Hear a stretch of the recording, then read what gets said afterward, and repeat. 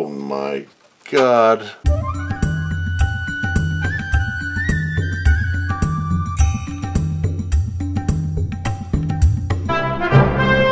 Hi guys, it's Chris, and once again we're back with a whole bunch of Amiga stuff.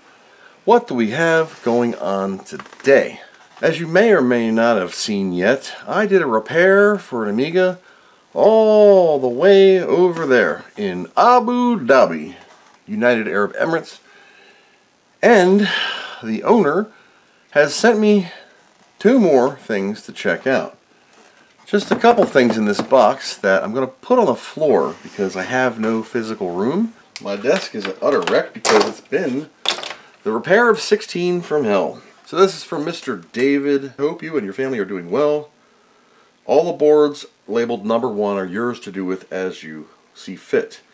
Boards labeled number 2, please send back to be placed in the case I have here. Number 2. So we're going to pull out number 2, which is usually what they look like. This says for number 2.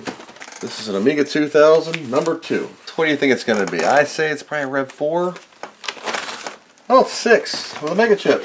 And a bag. Oh, crimson glory. Okay, so we have a Amiga 2000 with a 8375 DKB mega chip and the Gary 36. The battery's still on it. Green as a cucumber, leaky, wet. And ST CPU 68000 1.3 ROM. No, I'm sorry, 204 ROM, 1 mega chip, 2 mega chip, Super Denise ECS chipset, regular Paula, Gary, CIA's Buster hanging out over here in the corner. Very dirty, but that's okay. Does it work? I don't know. Original Elma and Shoei caps are hanging out on the board, relatively straight. J101 is jumper for 1 meg, and that way you have R105 for the slow chip ram down when DMA access. No jumper on that. 301 is not jumper. J300 set for internal tick. And we're rusty and green around the keyboard connector. Super green. The battery acid has leaked all over the place, and I'm sure it's underneath and still juicy. So I'm going to leave that alone for a minute while we check out what else is in this box. Does this board suffer from board flex? Little bit, but not much. Put this actually to the side real quick. This is a green thing. So it's 2 cards. This is an Alpha Data IDE Tandem IDE CD-ROM connector. This is a Fast ATA 4000 from L-Box Computer. I could use those IDEs, I'll tell you that much. Number 2. This is a Believe time-based corrector for toaster. Number 2, not sure what it is. Okay, but it's going back with that. This says toaster. It's for one of them. Okay, we'll just keep on digging. Hard drives, floppy drive. I guess that's for this. Looks like another something card. A lot of BNC. This is missing its stuff. I think this might be an early ArcNet card. Let's unwrap this pickle and see what we got. Or is this an ISA card? It looks like an ArcNet card though. 10 base T, thin net. Interesting stuff. RGB and video computer from VMT, copyright 1992. More Zilog, so it's probably from the same company. Is this for some kind of time-based correction thing? Because we got all the BNCs. Let's keep going. Not sure what this is. Let's see. Kind of like Christmas open these packages. It's really fun to see the old tech come to life again. High-speed serial port. This is the I know exactly what this is. This is a GVP-IO extender. It says customer support on it. This gives you a high-speed serial and parallel with options for 2 more and another one inside. Higher than 38.4 of the Amiga's regular serial port. They had 165. 16550 UARTs is what they were called. There's a couple optional ROMs in here. I'll have to double check what this has, if it works still. But yeah, this is an I/O extender port to give you another parallel and serial. You would use these with a bulletin board system if you needed to hang additional modems off the back. DPS, TBC. We have 2 TBCs connected via a RS-232 pass-through for DHE2, and this will be DHE1 So multiple time-based correctors for multiple signals for that video toaster. Low-pass band filter cans.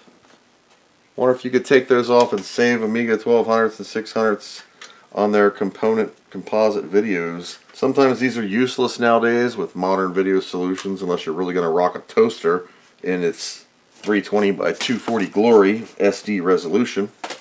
Looks like an accelerator card. Yep, GBP Impact Series 030, 40 megahertz, perfect condition, 63 pin Sims, 1 or 4 on board, not sure. 4.5 ROM, 1992, Amiga 2000, 030. Nice card. You can see clearly it's really good shape, scuzzy. Back has some paper stuck through the pins because this entire thing was packed in shredded paper. That made a mess of everything, including my floor and myself right now.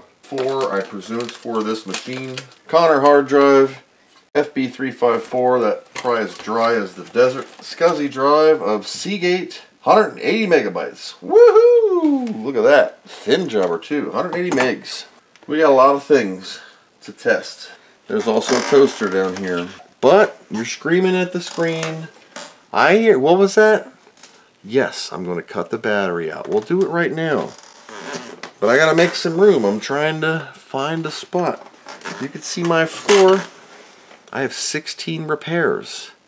I have a pretty decently sized studio, but when you fill it up with my Amiga fleet and all the boxes and stuff, the entire Firebird in the garage is filled super high with the shipping boxes that all the stuff came in, and I have all the parts tagged and bagged with your notes and what needs to be. Let's get this shielding off.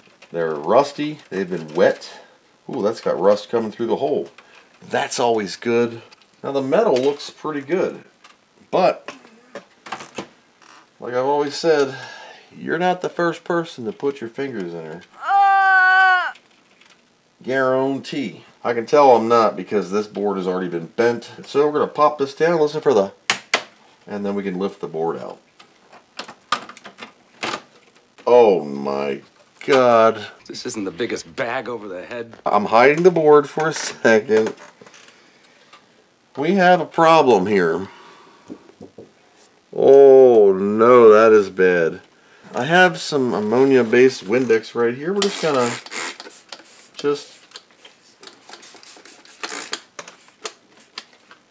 put a little bit on there and let it sit. Sit long enough, and it is both on the top and on the bottom. So whatever was wet on here was on the top and has literally put rust marks on the ROM and the CPU line. But worse than that is it's underneath of this. So yeah, this board has gotten a little wet. It was in a wet t-shirt contest, and you can see the amount of damage that is wetness here. Now this will clean up. A lot of surface-based crap. I'll have to clean it several times. It's stained and rusty, and holy crap, it's literally rust. So it's had a little bit of moisture to it. But all that can be scrubbed out. I'll go stick this in the bathtub or something and have a talk. Drink some wine. You can see the dots going down where the chips were just soaking in there like a soup. Prepare yourself. This might take me just a little bit longer than normal. God damn it! We have rusted out chips, and I'm gonna have to put a socket in it anyway. And there's the power, and there's something growing up here. It's some kind of white, wet something that is coming out of the diode. Damage in the clock circuit and the battery. And the funny thing is the battery looks great. it's the water that it was sitting in. These are the bamboos from Mr. Jonathan. Now this will come clean. This will clean up. It's just scary to see all this rust on the board. The reason I'm using these bamboo bad boys is you can press on them like they owe you money. I'm going to get the plastic brush. So I have 3 of them. I have a plastic, I have a bronze, and I have a steel, depending on your level of corrosion. Since this is a circuit board, I'm going to scrub this with the plastic brush. 2 hours later. Have you brushed your Amiga today? You can see the line of rust. The fiberglass pen doesn't F around, baby. I bet you this is the only time you guys are happy to see the Lorena. 1, 2. Oh man. 3. Oh yeah. That's great. That's great. Oh my goodness.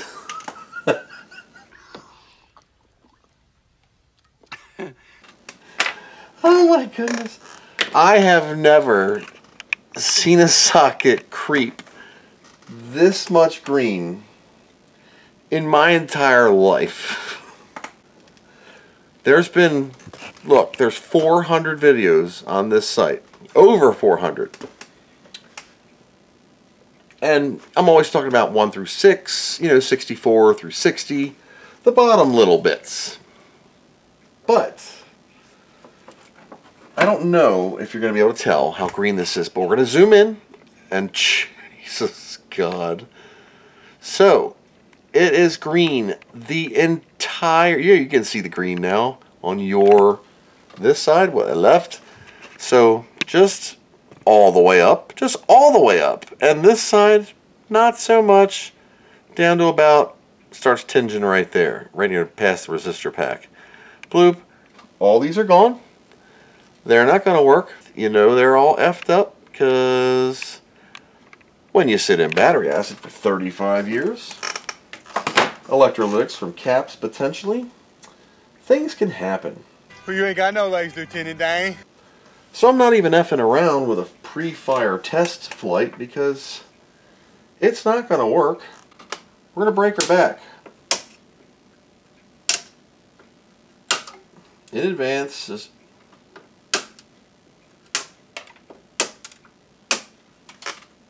I do this, A, for my own ease. You could even snip it more and cut this into multiple sections. So when you're doing the solder sucking additions, removals, you are removing small sections. You don't have to remove all of these pins at once. You can do them in little bits, which is what I usually do. J102 is broken right in the center of your screen. This is normally bridged together for 1 mega chip. This, along with its brother, J101 here in the northern position, is 1 mega chip RAM.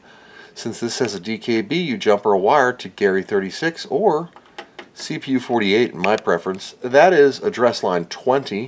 That's the XRAM interrupt signal, and that's what gives you 2 megs of chip through this 2 megabyte Agnes and this adapter board, which pin outs the 8375 VBB variable based bullshit to work on these 2000s and 3000s. I'm gonna change tips in advance. I gotta put the fat one on. She needs the big one. That's what she said. Okay, so as you can see here, solder has been added to these pins. Fatten them up so Electric Mona can put her lips around this pole. You need to have something to suck on. You can't put a tiny one in there. The girth of the mouth of that solder sucker will not do well. Plus, the acid damage from the battery will then chemically change this solder into this concrete type of stuff that will not melt under extreme heat. And by adding in fresh solder on top of it, chemically rejuvenates it into something that will melt. Now, I give it a wiggle on my finger, back and forth. That is also how my fingers are always also cut up. It also makes sure the solder is broken free. And we're going to pull these puppies out and see what they look like. 1, 2. Now, I'm going to hold them in my crusty hands just to show you the level of funky cold Medina. And there. You're thinking, that doesn't look that bad, Chris. Well, they're supposed to look like this. So now can you see the green? All the way up. Yeah, supposed to look like that. Onward to the board we look. Holy Christmas cards. Yeah, Somebody better call an exorcist. This is some scary shit. I'm gonna Windex it. It has ammonia in it. It'll help me defunkify the Funky Cold Medina. Just get into the sockets. That ain't melting for nothing. There we go. Let it just sit in there a little bit so I can feel a wiggle and bingo.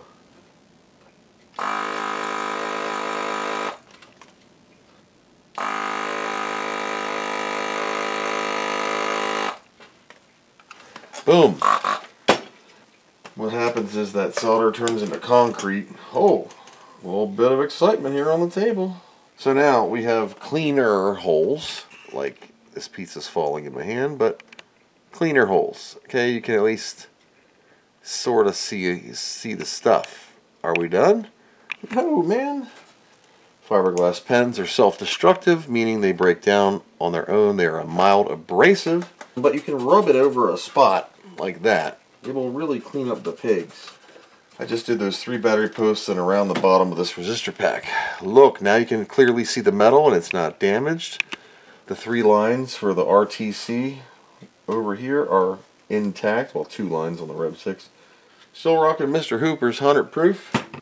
These cleaned up really nice. It's amazing what a little bit of work will do you. In all my years, I've never seen somebody write inside the CPU socket. Who put this board together, Commodore? Number 15 did. 1, 5. There you go. Or somebody signed their name. And you can see that RP right there, resistor pack. All those vias clean up real nice, and the battery post, and that one bubble we had. So, fiberglass pen again. A couple clicks on the other side. CPU lines look good. All the pins or the vias for the new pins will now accommodate a socket better. I'm going to be using my American-made Cambian sockets. They are the ones with the Captain tape on the bottom. Some of you love them, some of you hate them. As you can see here, we have a brand new 68,000 socket. Here is the CPU of crustiness. I'm going to take a fiberglass pen, lay my finger in it, and use it as a backstop so I can scrub the pins. Looking better, but it is actually stained on the... I can't really see it. This side, great. The other side, S. I'm going to use my 68,000 on a riser board in the CPU socket. That just goes in like this, bypasses this socket. Lets me see if I see anything. Different CPU also. There's diagram. So our CPU is toast. I don't have a mouse to click. We don't have any video on the screen. It's still testing. Memory is installed. We have no display. Oh, there it's glitchy. It's thinking about it. No key press disabling serial. Alright. So, is the CPU dead? Or is it just this adapter that's hanging on by a thread? Let me get a mouse. So, we got diagram over here at least, and you'll see that thing start to come on. There's the start to come on, which is great.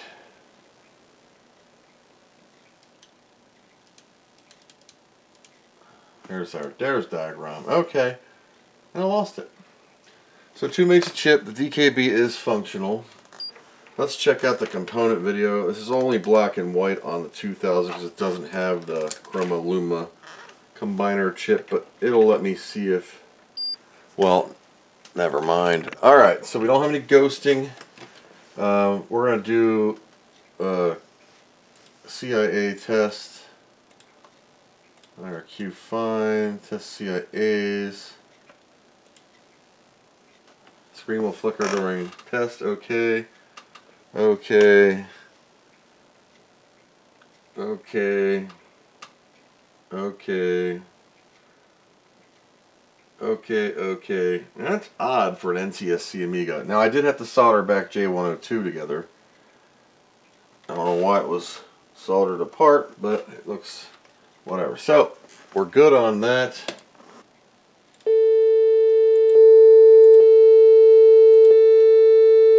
Good, let's play the waveform.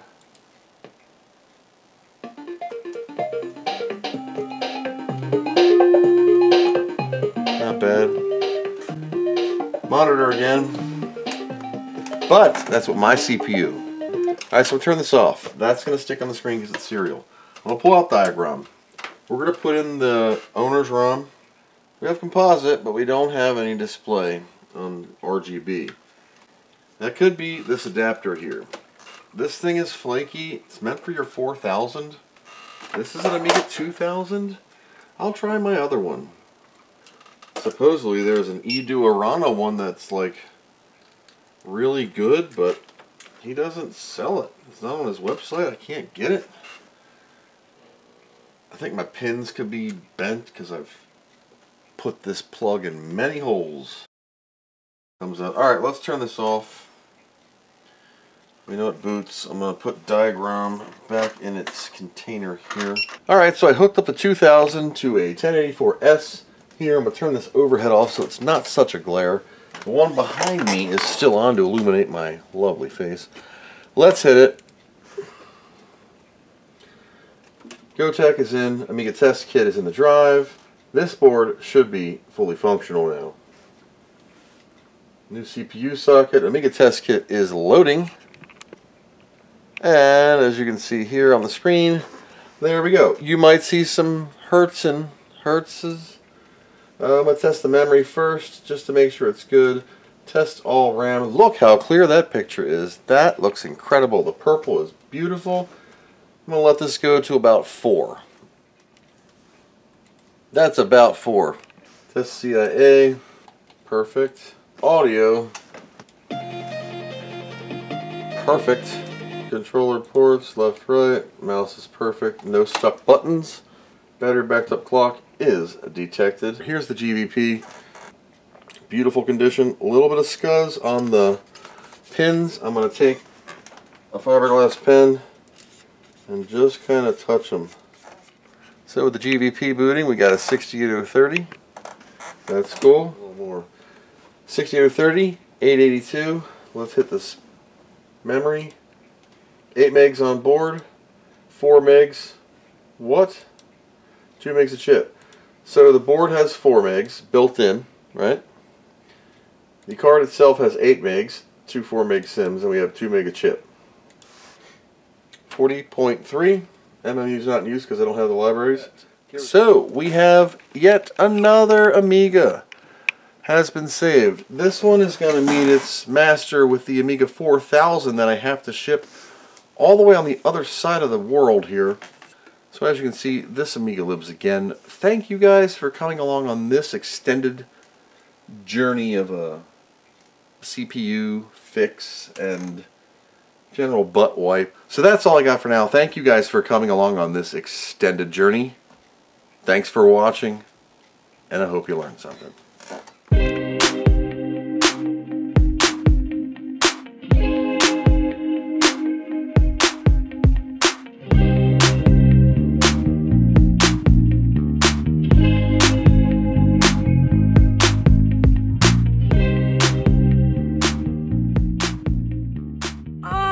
What do you know from funny, you bastard?